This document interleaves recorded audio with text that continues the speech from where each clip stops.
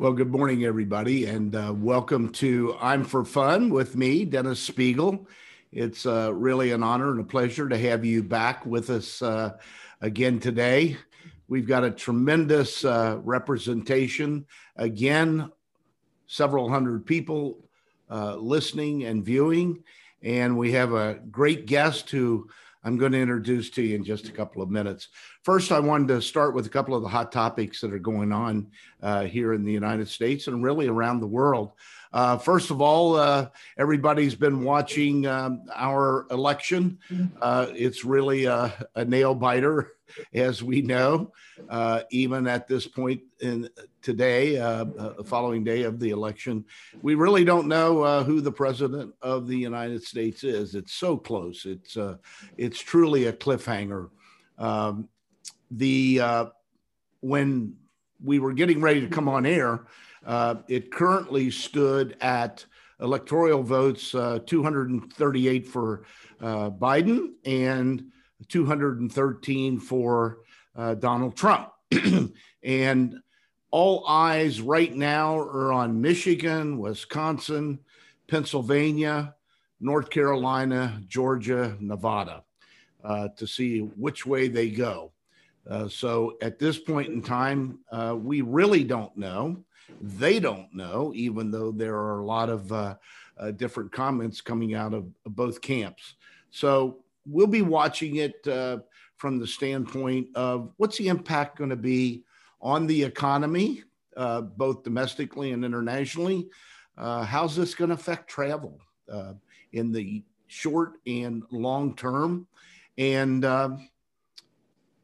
to all of us listening and watching, what's the impact going to be on the leisure industry here in the United States and globally? So we'll be watching it. You'll be watching it. And hopefully this isn't going to go on too long, although they do think it'll be a couple of days before the outcome is really known. Couple of other hot issues that I just really wanted to touch on quickly is we've seen a current spikes and some shutdowns as a result of COVID, particularly over in Europe, especially in the UK, which has had now the highest death toll in Europe as it relates to COVID. On November 5th here, new restrictions went in to England to affect and help to avoid the national prolonged lockdown. So we're going to see how those types of things work as they're implemented. The other hot topic that I wanted to touch on goes back to the West Coast, out to California. We know that the parks out there still are not open under the guidelines that have been set up by the governor in the state of California. It's just really been horrendous for our industry and our operators out there. The day before yesterday, 8 mayors from largest cities across California wrote a letter to Governor Newsom asking him to reconsider the state's reopening guidelines for the theme parks, which everyone feels are just unrealistic and uncalled for. The letter said that the guidelines were concerning as they are. They wanted to ask him to push for the reopening of the large theme parks and the medium and the small as quickly as they can, because as we know, it's affecting billions of dollars in revenue and thousands upon thousands of jobs. So we'll see. I would imagine after the election, we'll probably hear some results as the governor reacts to that letter from the mayors. There is a concerted effort pushing out there, no question about it. So with that said, I want to get to our guest today, a longtime friend of mine, Jane Cooper. Jane is has agreed to join us today and share some of her thoughts, personal thoughts, and some of her thoughts as the president and chief operating officer of the Herschend Family Entertainment Parks, one of the great operating park groups in our industry. You know their parks, and Jane's going to talk about these in a minute. Jane and I go way back to Kings Island. Jane started as a seasonal employee, like a lot of us in the industry, back at Kings Island. I think it was around 1972, and she moved through a lot of different positions in the company, rising to the president and CEO of the Paramount Parks, where she was for quite a time and had quite an impact on those parks, positive impact, and then moved over to the Herschend organization, as I say, one of the finest organizations in our industry, just a great group of people and a great group of parks. So Jane, I want to welcome you. Thank you for coming on today. Give us a couple of minutes. Tell us a little bit more about your background. I gave the macro. Give us a little more deeper dive, if you would. Oh, I'll be happy to do that. First of all, I'd like to thank everybody for taking the time to tune in here and listen to what Dennis and I have to say. And I can actually remember my second day as a seasonal employee at Kings Island, meeting Dennis. He was at the front gate, and I believe he had a light blue or a white suit on. It was one of those moments still captured in my brain. So yes, light blue. we go way back. You know, Dennis shared a bit about, I spent a lot of years with the Paramount organization. I'm currently with Herschend Family Entertainment. And, you know, I did spend a couple of years working with Rene Aziz on his role-playing theme park, Wanna Do. And one of the things I share with people when you think about your career and what you've done is, I've lived on the East Coast, I've lived on the West Coast, I lived in the Midwest, I've lived in the South. So I think you become so much a compilation of all of your different experiences. I've had really good years. I've had really, really bad years. And one thing I also share is you learn a lot from those difficult years and difficult experiences. And while I wouldn't want to repeat them, I wouldn't trade any of them for anything. So I began my career in the retail environment. So I probably sometimes chime in on what merchandise or food should be, but I also realized that after all these years, you know, most of my people know a heck of a lot more than I do. But I've been around the block, and currently with Herschend Family Entertainment, which Dennis, I so appreciate you acknowledging what a great company it is with such a great culture and great people.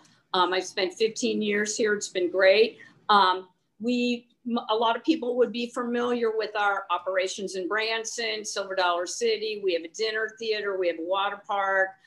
We manage Dollywood for Dolly and Pigeon Forge. We had several operations there. We added a Dreammore Resort Hotel 5 years ago, which has been incredibly successful. We have a couple of aquariums, one near Dennis in Newport, Kentucky.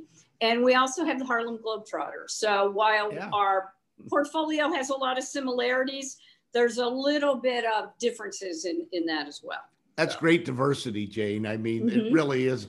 And I would imagine that pays off in different economic times and weather periods, et cetera. So yeah, we kind of think about the balance between indoor operations and outdoor operations. So while theme parks never want bad weather, the aquariums love it when it rains. So it's nice balance. One of the things I want to touch on later, I left out purposely, is Jane was chairman of IAPA, the International Association of Amusement Parks, did a wonderful job of leading the organization, participating in the strategic long-range planning and a lot of different areas. And we'll get to that in a little bit, but I wanted to get that in there.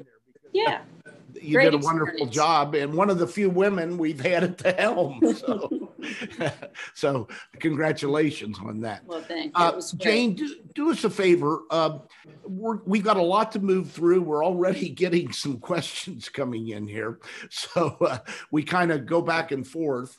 But why don't you give us a little overview of and tell us how things have been at Herschend. I mean, you've got all these different properties that you talked about. You've got indoor, you've got outdoor. Who's been the hardest hit? What have you seen? What have you learned? Kind of give us a couple of. Well, I'll share a little bit here, even of kind of my thinking. You know, I think if you look, we all know how to deal with crisis and difficult situations. We deal with, millions of people every year. But I think this whole COVID experience is dramatically different than what any of us have experienced, just in thinking about the duration. And nobody really knows what's going to happen, when it's going to end, where it's going to go. So I think if you think about back in April or May or March or April, when we first were in lockdown, I don't think anybody would have said, okay, on November 4th, we're going to be still sitting here and things might even be worse. So I think that is very challenging for businesses. And it's also a challenge, I think, personally for all of our employees to deal with. I mean, the amount of fatigue, this is truly a marathon, not a sprint. We know how to execute, we know how to make plans, but the plan changes every week. So I think that's been a challenge. One of the things I try to articulate to people is you need to be flexible, you need to be adaptable, and you need to be fast. You can see different personalities respond to all of this differently. And I think taking the time to recognize that people have anxiety and they're nervous and dealing with it in a different way is really helpful to help people get through it. So I think, of course, for all of us from a business point of view, as soon as we shut down, we were all trying to figure out how to get back up.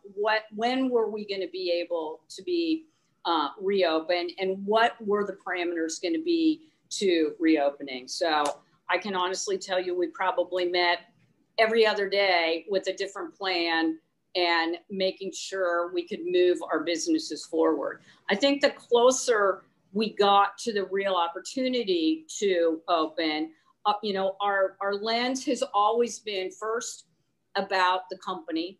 We want to give a great experience to our guests. We are a great place to work for great people. And we have a culture of leading with love and serving others. So that was always our lens as we decided what to do moving forward. And then, of course, safety first. So and Jane, have you seen with the different types of properties, has there been some compensating balances that have helped the situation? Yeah, but I would say it's very interesting. From the time we opened, the properties had very, very similar experiences in terms of what the level of demand was, the issues that consumers had anxiety about, how consumers responded. So, number one, from a safety point of view, obviously putting in all of the protocols. We limited capacity. Everyone has to wear a mask. You need sanitizing stations. Everybody gets their temperature taken. So those things are universal. We try to always do the same thing across all properties. So, it took a little energy to get comfortable with that. I think the guests have been very forgiving and very accommodating. The one thing I would suggest to everybody is really do some research and understand how consumers feel. I mean, currently, about a third of consumers are comfortable traveling. There's 50% of them that are not going to go out until there's a vaccine or really proven therapies. Yeah. And then there's some that are on the fence. So understand, what your real marketplace is going to be. Jane, as we got deeper into the season after the early closures and things started to reopen, did you see a strong comeback, or was it slowly ramped up? What was your experience with your different attractions in relation to the people, the visits? You know, it started probably slower than most of us would have expected. But every month it has gotten better and better and better and continues to move in a positive direction. You know, one of the heritages of Herschend Family Entertainment is our festivals and events. So we do a fall harvest pumpkin event, which just ended obviously last weekend. And so far, October has been our strongest month. Starting this weekend, we will open Christmas. Great. And we typically do really well for Christmas. So little by little, people are getting out more and more. Now, take a property, who knows what's going to happen with the new spike in cases? I'm not sure. Yeah, yeah, exactly. Let's take Dollywood for a second, located in the Smokies and Pigeon Forge, Gatlinburg area. That's a huge Christmas venue, that whole area, isn't it? So will you be allowed, or not allowed, but will you actually hitchhike on that, the people that are coming in there, and really promote that heavily? Sure. I mean, one of the big drivers of the Pigeon Forge marketplace is the Great Smoky Mountains. And when you think about COVID and the challenges, people want to be outdoors. People that want to travel are more apt to drive than fly. So if you think about our markets, Branson and Pigeon Forge, they're big drive markets. So I think that we're bound to see a little bit better performance than some of the parks that are really more destination oriented. So that has been our experience to date. I wondered that. Let me, we're going to grab some questions as we kind of talk. Here's one from Peter in Florida. He said, what capital plans or expansion plans did Herschend have on the table that have either been postponed, delayed, or maybe even canceled? Well, I think an interesting thing when you look at 2020, because the season was so shortened and so people really didn't get to experience things, most of our projects that were on the boards for 20, we are opening in 21. So the way we look at it is, you know, we've pushed things about 2 years out. Obviously, from a financial point of view, you know, we don't want to spend quite as much on capital until nobody is. Until the business is restored. And quite frankly, I don't think you're going to get the return, and I don't think it's, you know, the right time. But obviously, we're continuing to plan what we're going to do in the future, and that's a point I think that that I would emphasize to most people is, if you think about our business, you know, there's never enough resources, there's never enough time, and there's never enough money. No. So you look at being put on pause like this, it really gives you an opportunity to kind of rethink things. Should we still be doing all the things we're doing? Is there a way to be more efficient, more effective? You know, so we're trying to do that. Take advantage of the time out there in the reset. So, well, we've said on our podcast and internally and with some of our clients that we're all familiar with zero-based budgeting. Every few years, we have to go back to that process, and as trite as it may sound, but I think we're really in a zero-based planning mode now throughout the globe, around the world industry. And I think we have to, as you say, take advantage of that. Here comes another question, Jane, if you don't mind. This is from Sandra. It says, Jane, could you please talk a little bit about customers' behaviors during the pandemic and how these changing behaviors impact your analytics of the operation? Are they spending more? Are they utilizing reservations, buying date-specific tickets, etc.? It's a really good question. We have found that consumers have shifted their behavior. Obviously, we all have capacity limitations. So unlike how we used to do business, you really want people to make reservations and plans to come because you have a limited amount of space. So at our aquariums, we do time ticketing and 100% reservations. So we have found that we are sold out every weekend. during the week, a little less so, but people have really adapted. At the bigger theme parks, a little less. You know, we'll say reservations are recommended, they're not required. But as Christmas gets closer and we get busier, we will probably go out with a different message. So we've also found that people that are coming are spending a lot more money. Not only are they buying full price tickets, because we're not doing discount, a lot of promotions, they are spending a lot more money on food and a lot more money on merchandise. And, you know, years ago at Paramount, we used to say, hey, wouldn't it be great if we can get 20% more out of each consumer that comes and we could do less volume? It's really interesting to see. And it is held very steady. Our merchandise operations are probably up 20% over budget on a per cap basis. So it does impact what you're doing. And, you know, I think the key is trying to understand, why is that? Is it because there's less people and maybe they're waiting in line? I happen to think one of the issues is people are committing ahead of time. They're buying their tickets online ahead of time. So they've made that financial commitment. So when they come, they feel like they're more apt to spend. I Jane, think are you using contactless in some of the venues? Yes, okay. As much as possible. So I can go up, buy my Coke or my pizza or whatever online and pick it up? Right. Yeah. You know, we're in varying different levels depending on the property. Sure. Which would brings me to another point. As I see what's happening, I would suggest really digging in and spending money on technology and pushing your technology faster and faster.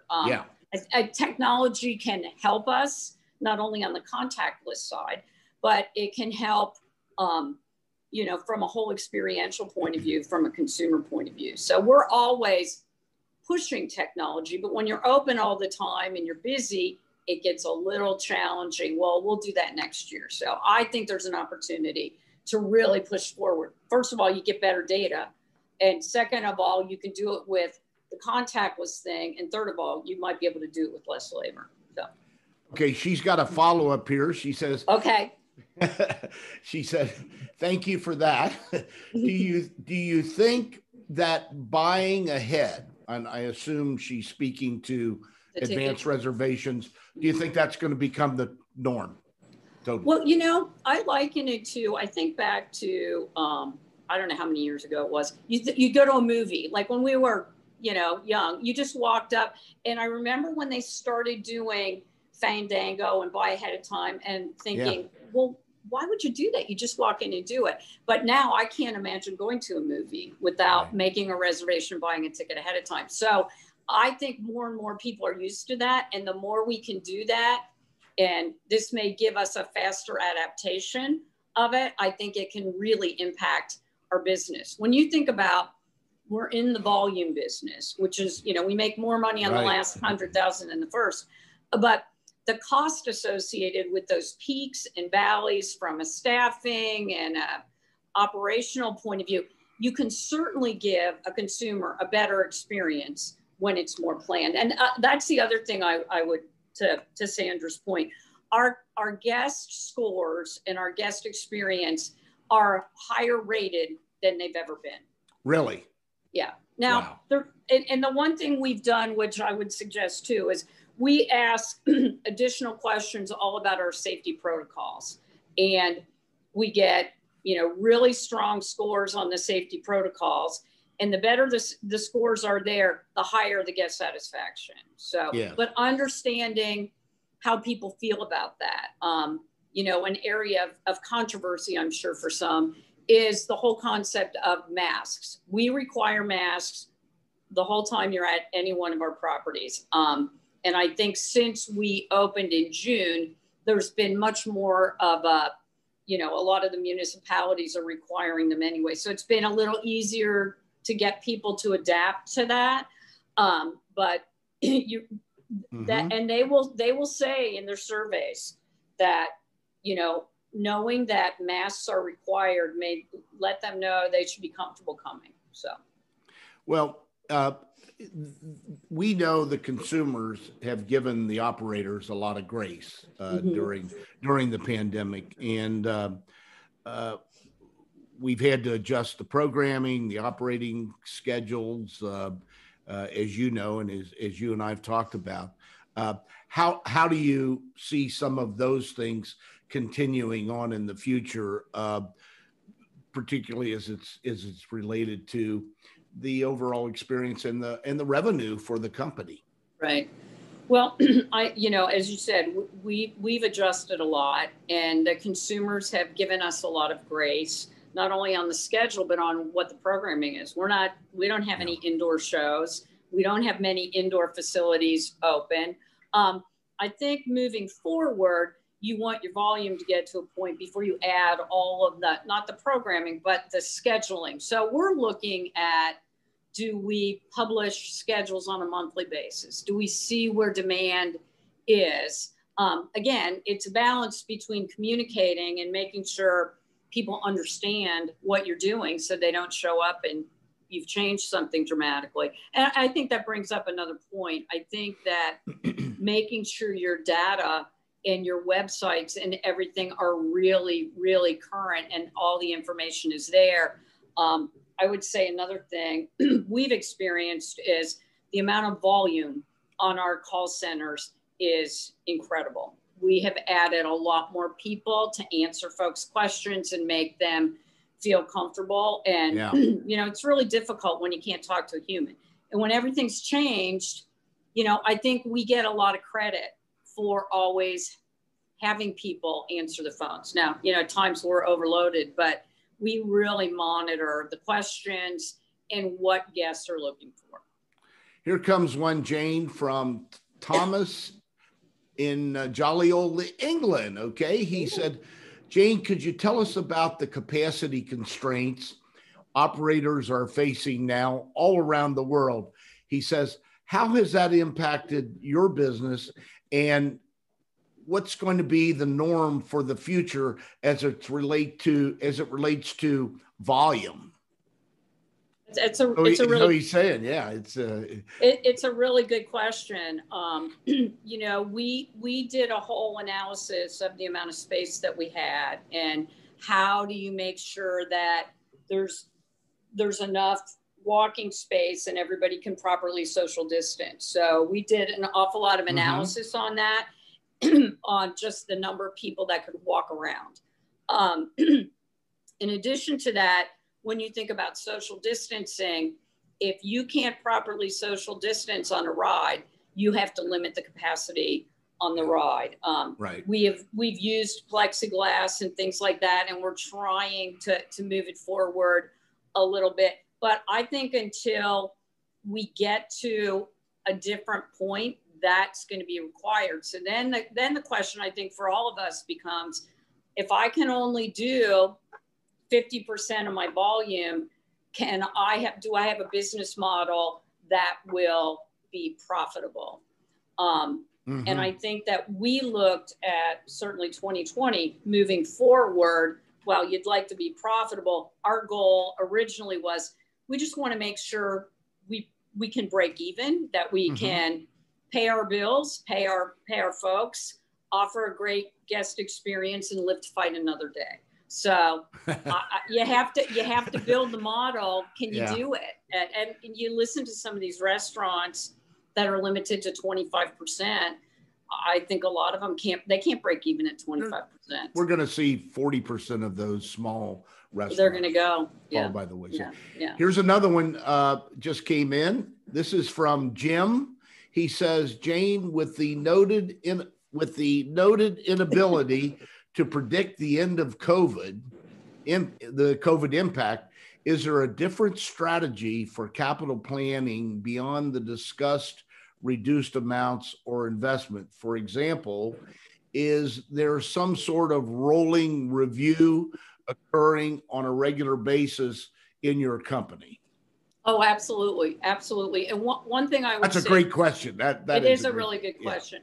Yeah. I would say too is, during COVID, are there other capital projects that you could do that were not previously on the board, so to speak, that fit in better now from a timing point of view. You think about one of the things, if you think about the aquariums, we do a ton of business in school groups. Well, obviously, there's no school groups booking. So we're doing a lot of virtual events. But the other thing is, think about parents with all these kids at home trying to teach them online, which is like mind-numbing to me. Can we package and say, okay, we'll take a group of, 20 parents and 20 kids, and we'll put you in a limited space. We can do some educational stuff, but they can be absolutely confident that they're not going to be exposed because the group is going to be smaller. And does that then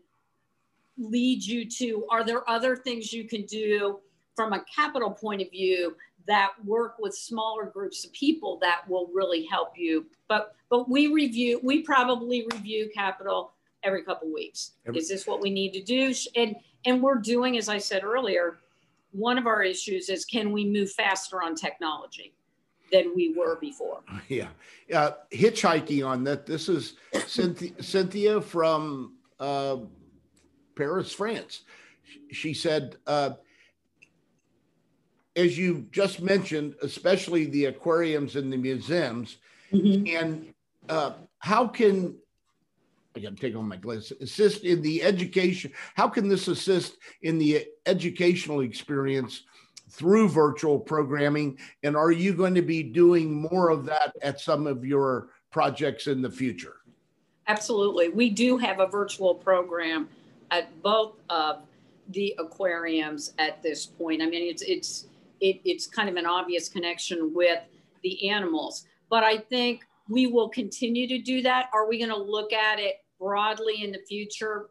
I don't know. I think we'd probably look more at how do we do smaller group events at the bigger parks that can become educational. I'm sure so many people are familiar with, we used to do math days, physics days, all of those things around the roller coasters. That doesn't mean you can't still do those things on a smaller basis. You don't open the whole park, but how can you think differently about giving people access to your product in a little different form and fashion? Jane, let's shift gears here a little bit, because we're getting a lot of questions, and there's a couple of things I want to get to you. I know one of your great passions has been, and we've talked about this, the talent, the young people who work for us and are coming up through the ranks. So, and Herschend, as we know, was named one of the Atlanta's top workplaces recently for 2020, and so congratulations on that. But what are you doing in your organization to protect, grow, and develop these young people who want to come into the industry? Because during this, hell, it's hard to keep people who are on the payrolls right now, let alone bringing people in. Well, it's a really good question. And, one thing I always tell people is you really need two things to be successful. One, you need to know your market, know your customer, know your market. And the second thing you need to do is you need to have the right people on your team and on your bus. So I think that's true of every business. So obviously it's true through all of this. A couple of things we've done, and I think a tenet that everybody needs to do is communicate, and be incredibly transparent. Obviously, we had a lot of people furloughed for a couple of months. We did a weekly newsletter that went to every single employee. We added videos. We told them what was going on. We told them what the latest information was. And that, I think, really helped keep them engaged. So you got to communicate with them. Yeah, you can never over communicate. I think another thing, just from a leadership point of view, I mean, we've all had good days and bad days through this, but at the end of the day, you have to send the right message that you're optimistic about the future and this is a place you want to be. You can't walk around as a leader with, oh my God, oh my God, oh my God, because they're watching every single thing you're doing. And if you're sending those kind of signals, they're like, okay, I'm out. So as much as, I mean, that's true no matter when you're doing business, but I do think now it's even more important. And you know, one thing, everybody has had compensation challenges. A lot of people have cut salaries for a certain period of time, and some have been restored and some haven't, and all of that. So I think while most people understand that while they're going through it and they want the company to survive and are supportive, I think you need to give them a pathway back, and you need to say, okay, nobody's going to get a bonus in 2020, obviously. Well, what's the plan? Could I get one in 2020? And are you going to change the requirements? And I've heard people say, well, you know, they're just lucky to have a job. Oh no, yeah. Don't ever think that. Don't ever think that. We have lost some people that are more what I would call technical experts. You know, finance person can go find a job anywhere. An IT person can go do that. So yeah, I think you really have to stay engaged and continue to communicate. Do you have a team, Jane, that's focusing directly on that from a corporate standpoint, or is that being done individually? Well, what we do is we have a template that we use for the overall company communication every week. And then we'll do a company message. Then every property adds stuff, depending on what's, you know, current in their place. So every property chief, as we call them, all puts content in. We do business pieces. We do personal pieces. You know, somebody's had this issue, somebody achieved something. We do inspirational things. We do all sorts of things. We try to be very balanced. It's not just about the business. We do a lot that says, if you have a question, you know, think about all the issues surrounding employee benefits through all of this, with people being furloughed. And so we publish all these phone numbers every week. We do a feature on here's who you talk to. So it seems to have been fairly effective. Well, I know the Herschend organization and have known going back to Pete and Jack 50 years ago, and inspiration has always been the hallmark of your organization, and I know that's been carried forward, and I wondered if that was paying dividend now. I thought it was. Absolutely. A couple of more questions are rolling in here. Okay. Pam, scroll down there so I can see that. It says, we assume that Dollywood and Silver Dollar City have a lot of older team members who may not feel comfortable working, and the stimulus has paid higher than employees may be making. Do you shift team members between properties or teaming with other attractions to allow all aspects of the attractions to remain open? So are you playing a little bit of checkers on the not necessarily from property to property, but certainly within, and you know, we are very conscious, and we really, one of our objectives is to be a great place to work for great people. So through this process, anybody that was employed that was furloughed and we said, we'd like you to come back, if they didn't want to come back and they didn't feel comfortable for safety, or they had issues, their job is waiting for them when they choose to come back. So nobody has been, and there's no negative consequences if you don't want to come back. Yeah, that's great. Yeah, no, it's been great. And I think, you know, because of the culture, and because we work hard at taking care of each other, a lot of the employees, they want the company to be successful. They want things to work. So we've had a pretty good response to helping out, so to speak. But something you said earlier when we talked about changing the capacity and changing the times and so forth, we have limited the hours a little bit, which has helped with staffing. But we could use more employees, and you know, some did not choose to come back because they were getting the $600. Well, that's a good segue into this next question. The next question actually is from China, Sujay, and he asked, is the visa program still in effect in America, that hired people from Asia and Eastern Europe, or has it been stopped? I think that's permanently. I don't think it's been stopped permanently, but there aren't any this year. We would all like the J1 program to continue. So, yeah. How has that affected made a big difference? It's made a big difference. I think if we were trying to run at full capacity, we'd be really, really challenged because we have no J1s, no international students, just what the local markets have available. So it's been challenging. Okay. Here's one from Gabby, and it says, looking at your seasonal hiring for 2021, what kind of impact do you expect on hiring and staffing process for next year? I assume the hiring will be done with virtual tools to interview and hire your staff, ? Absolutely. I think the other thing, as I said in the beginning, we have to be flexible and adaptable. So typically, you'd be thinking about when we're going to open, how many people we need, so forth. So we're trying to collapse the window a little bit so that we have real information and we know what we're going to open and what we're not, and we're going to know on the timing. So, we've been trying to work on making the hiring process simpler and more streamlined for a couple of years. So this has made us jump a little quicker into that. But you don't want to typically, you do budgets now and you have it all figured out and that's what you're going to do. You can't do that because you can do it, but you may have to do the rework 3 or 4 times. So again, we're trying to stay as flexible as we can and see what happens in the first quarter. Is there a vaccine? Does the virus go down? Are there therapeutics?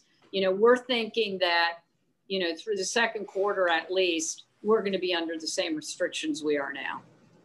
Here's another good question. Okay. They're rolling in here, Jane, and we're probably not going to get to all of them. I'm looking over here at the clock, but we'll give these to you and maybe you can answer them, send them back. We'll put them in our news, which we've done with our previous guests. This one is, how important is the season pass program to the Herschend family entertainment parks? We have seen it grow exponentially in Six Flags and at Cedar Fair and even Disney and Universal. Is it an important part of your portfolio? Really good question. Season pass. Absolutely. It is a very important part of our portfolio. And I'm glad somebody asked this question because, we're selling passes right now for 21. So we had an awful lot of passes sold before we were shut down in March. So understanding the implications to the program and to the consumers, and what we have done basically is extended the time their pass is valid. So we were fortunate. We opened all of our parks in June. So anybody who bought a pass that was supposed to be for 2020, that pass is now good through June of 2021. We have are all the benefits the same with that? Absolutely. Okay. And so what we're doing now, which is kind of interesting, back to responding and understanding people's behavior, we're selling what we call an extension. So if your pass is good through June, we have very popular fall and Christmas events. You can buy an upgrade to your pass that's good through June, from June until the end of the year. So one of the questions I have as it relates to this, and I look at the industry broadly, and I was talking with a mutual friend of ours, Gary Walks, who was the person who started all the Kings parks, which are now the Paramount parks, or were the Paramount parks and now owned by Cedar Fair. And Gary was asking the other day, how do the parks that have these programs, season pass programs, and have given this benefit extended into the next season, how are they going to compensate for that loss of revenue in 2021? Well, I think you know, you just have to kind of go according to the plan. So the way we do it is, you know, they paid for their pass in 20. We do it based on their visitation. So while we have their money, we're not going to account for as much revenue in 20 as we really collected. Some of that's going to be rolled to 21. But just like anything, it's going to have an impact on your business. But I would say that season pass holders are, for the most part, your loyal consumers. So just like we talked earlier about communicating with your employees and keeping them engaged, we've done the same thing with our season pass holders. We've had a whole plan and a whole program, you know, and it's difficult, especially difficult in April and May. Well, we don't know when we're going to open. And then we did do refunds. We have done a fair amount of refunds. So if you decided you bought your pass, but you weren't going to come even though we were open because you didn't feel safe, we gave you your money back. If you just decided, I'm not going to use it, I want a refund, we gave you your money back. So we've been flexible with how we've dealt with it, really, because we want that loyal base to be with us in the future. It's a challenge to figure out how to deal with it. Well, when you and I were at Kings Island, I'm going back a while, okay, before Paramount, okay, when it was still the tap parks, we looked at our attendance by ticket type segment, and we had a la carte, which was roughly 30% of the attendance. We had group sales, churches, clubs, organizations, which was in the 30%, and we had promotions, which was about the same thing. That was the McDonald's or Coca-Cola, and that was about 30%. When the season pass came in, it started, for lack of a better word, cannibalizing some of these other programs. A la carte in most parks now is down around 1.5% to 2%. We are a market up, market down industry, as we know, and people don't pay full price. But the season pass in some of the companies now, it has eclipsed 50% and approaching 60% as the aggregate total of attendance. So do you think there could be too many eggs in one basket?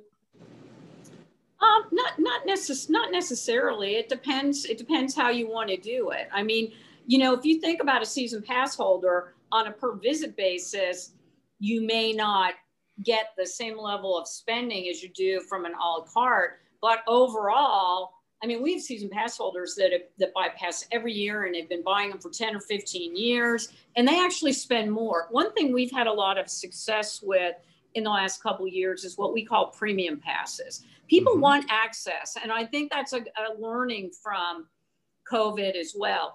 If you can give them a premium experience where they, you know, whether it's a fast pass or do a back of the house tour or let me in front, and those kind of things, they're really willing to pay for that. So our kind of top tier season pass has a really healthy price on it, and yet they're very loyal. The more you give them, we talk to them a lot, we understand what they want, and a big thing that people want is access. They don't want to wait in line, they want to know how to pre-order, and for that, you know, they want to park at the front, and for that you can buy a premium pass and get access to all sorts of things. One of the questions just came in as you're talking, said, do you finance the passes like some of the other organizations, or is it borne by the guest?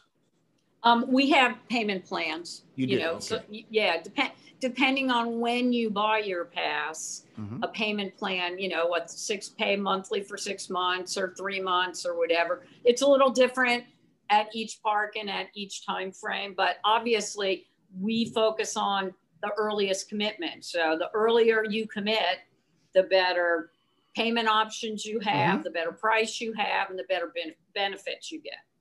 Here's another question. The question is, which of the pandemic restrictions, we're back to COVID again, okay, and safety protocols, do you think will continue into 2021 and beyond? Well, I think everything we're doing right now will certainly extend until there's a vaccine and people are more comfortable. So I would say everything we're doing, temperature checks, masking, sanitizing, social distancing, is here through the second quarter. Will things start to relax? It depends. It depends when there's a vaccine or a therapy. So I would plan on the conservative side as opposed to hoping that it's going to be gone.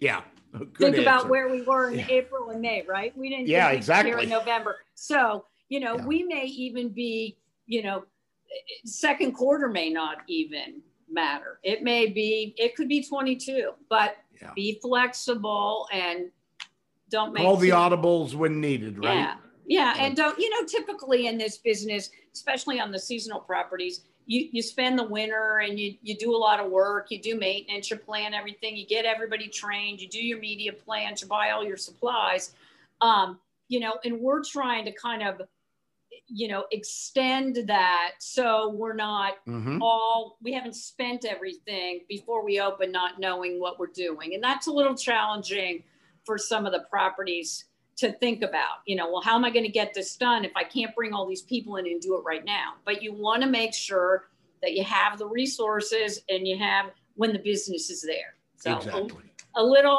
uncomfortable for people, but we're getting there. Yeah, we've got to make those adjustments on a minute by minute basis. Here's another question from Antonio. He said, regarding the maintenance of attractions, how has the pandemic modified your programs? That's an interesting question. I think that we are still doing the same amount of work as we always did. I think that because we were closed, we got a little bit more done. But the other thing I would say is think about ride cycles. And when you've been closed for 3 months and you're doing a lot and you're doing a lot less volume, the amount of cycles and the amount of wear and tear is probably a little bit less on some things. We're trying to stretch, but remember, we always do safety first. So we're not, we're doing all the ride stuff, but maybe we're not painting the buildings the way we were planning originally. Maybe we're pushing that off a little bit. But in terms of the safety and security, that doesn't change. That doesn't change. And I think another thing to think about is when you think about all these safety protocols that you need for COVID, there's a real cost to all of this. And, from a staffing point of view, to do all the temperature checks, to do, buy all the cleaning, disinfecting, everything. It's a big nut, and it's not going to go away. No, that's with us to stay. I've told a lot of people, and I think I've said it on previous podcasts, but I'll say it with you. We lived a certain way before 911, and after that, our lives changed. And some things went back to the way it was as it related to travel. Others have stayed the same, and 20 plus years later, we're still feeling that impact and implementing and working with those issues. So I think the same thing is definitely true.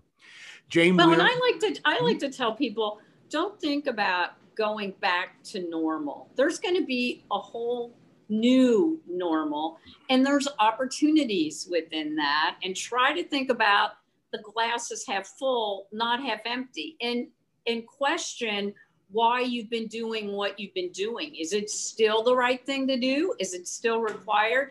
And it's really interesting, things that'll pop up that, well, we've done it that way for 10 years because nobody ever asked the question. So that can be kind of energizing, I think, for some of the team members. Because, going out there and working in these environments, all day and dealing with consumers that maybe don't want to wear a mask and dealing with all these protocols can be a little bit exhausting. So you need to find ways to, let's use our creative energy. Let's be innovators. What can we do? I find that interesting. Yeah, I agree with you. And as you say, you've got to keep moving with them and educating them on that. And you'll get some of your best ideas from them. Absolutely. That's where it comes back. Jane, a couple of things. We're going to run out of time here, and we've got a few more questions. One of the things that I wanted to talk with you about just briefly is, as I said at the top of the podcast, you've been very involved with IAPA. You've served on hundreds of committees and led a lot of the programs. Very well done. One of the things that actually came in was, what happened to the foundation? And Oh. I don't know. Is that it says you were an integral part of it. Can you fill us in on what's going on with with this program? Is it here or gone? So I have no idea, really. Okay, well, I'll tell you what I know at this moment, and a lot may have changed since that. The foundation still exists, and the function of the foundation is to work on giving scholarships to interested students that want to enter the industry. A couple of the other pieces of what we were doing, the education committee is working on. You know, do we want to partner with junior achievement? Do we want to have other education pieces? But the foundation is very focused on giving scholarships. And, you know, we had a whole group that we were giving out for the expo this year. Obviously, since the expo didn't happen, we didn't do that. But there's lots of people want to come to the expos. They want to, whether it's, you know, a college class or coming to the expo, we still sponsor all that. Jim Shea is currently the chairman. So. Who? No, and nobody's asking for money right now. Okay. Well, I'm sure Jim's happy you put that plug in. There you go. Look, we've got time for one more question, and this is a fun one. Okay. And I wish I thought of this. This comes in from Japan. Oh my. Are you ready? It says, Miss Cooper, what is Dolly Parton like? And is she as much fun as she seems to be to work with? Is she a good partner? That is a really good question, and I'm happy to answer that. Dolly Parton is the most authentic person that I have ever done business with. She is exactly who you would like her to be. She says exactly what she's going to do. And she is an incredible partner. She knows what her skill set is versus us. She's very pleasant to deal with.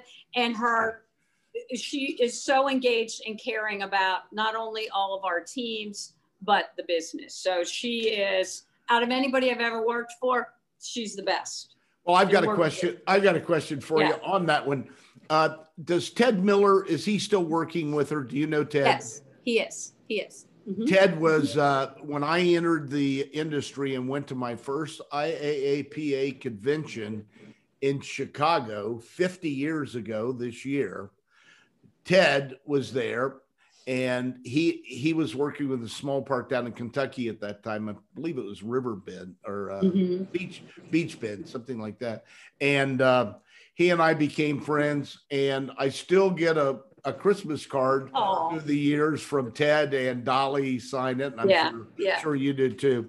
And he introduced me to her one time. We had lunch together, and I fell in love right there. It's great. I mean, she was great. Amazing. She was fantastic. Yeah. Well, Jane, I wanna thank you so much. It's been a really fast hour. We've got a whole scrolling board of questions which we'll catch up with you on. I want to thank you. I want to thank the Herschend organization for being who they are, doing what they do, and just being one of the wonderful organizations in our industry. I like to end up every podcast telling our viewers and listeners that you know, if we can't have fun, how can we sell it? And that's kind of the name of wherever that is back there. I'm for fun. That's been my license plate for 48 years. And the other thing is, we work in a great industry. We don't put smoke in the skies, and we don't contaminate the streams like we read about every day. What we really do is we put smiles on people's faces, and we make memories. We create memories worth repeating. And exactly? And what can be better than that? Exactly. I mean, we're not making hubcaps and widgets, and we're having fun. So, Jane, thank you so much for joining me, and you're great. I love you. Best to Steve. Tell him Hey, hi. you bet. Yeah, Okay. take care of Ohio, my home. Yeah, well, we're trying to. I don't know. We'll see how the next couple of days play out Yeah, there you in go. America. There you go. Okay. Well, as Dolly says, brighter days are ahead, and you know, try to stay optimistic. I know it's challenging, but we will be back in a big way. Well, when you see Dolly and Ted, tell them hello. And I'll if you tell 'em. see Pete and Jack, give them my best too. Oh, Okay? I will. Thank you. Thanks, Jane. Thanks, Bye-bye. everyone. Appreciate it. Okay. Bye-bye. Bye.